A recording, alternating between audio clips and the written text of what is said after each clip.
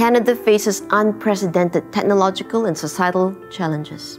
We are in urgent need for engineers to advance innovation and create economic opportunities. This is about our future. Waterloo Engineering has a history of doing things differently. We are once again transforming how engineers are educated. To do this, we will construct Engineering 7.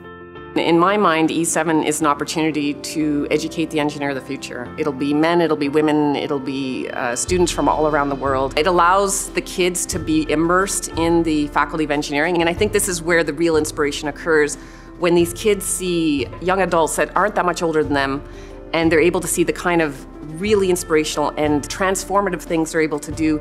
It really is just so inspiring. Well, what happens in the RoboHub is actually a lot of fun, I should say. With all the technology that we will have housed inside there, we are able to conduct very advanced research that we will not be able to do elsewhere. It will be the first of its kind in the world. We will have in there a magnetic levitation train.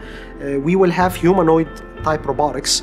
We will have aerial robotics, a fleet of aerial robots. The exciting thing about having E7 is the fact that this will be a landmark for the Faculty of Engineering and the campus-wide here at the University of Waterloo and beyond. It is of utmost importance for us to realize this vision. Today, the students that are coming into the engineering program, they are more inclined towards the digital world.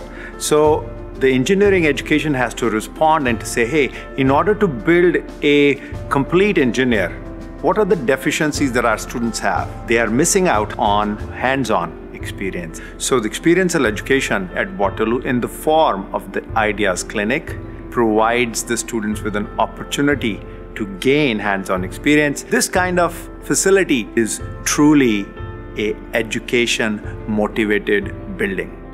The newest space in E7 would enable us to really come up with strong connections with major companies in the world and conduct research and development that will actually move us toward next generation of additive manufacturing.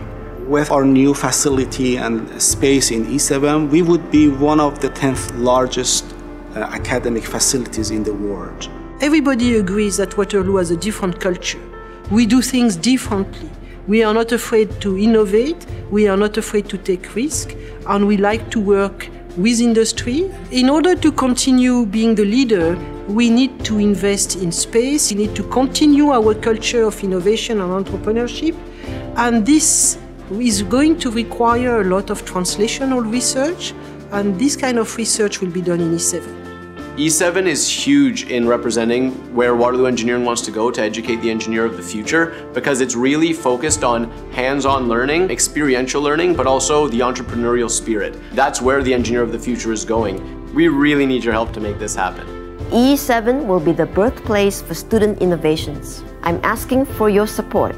Help us achieve our goals, not just for engineering education, but for the future of Canada.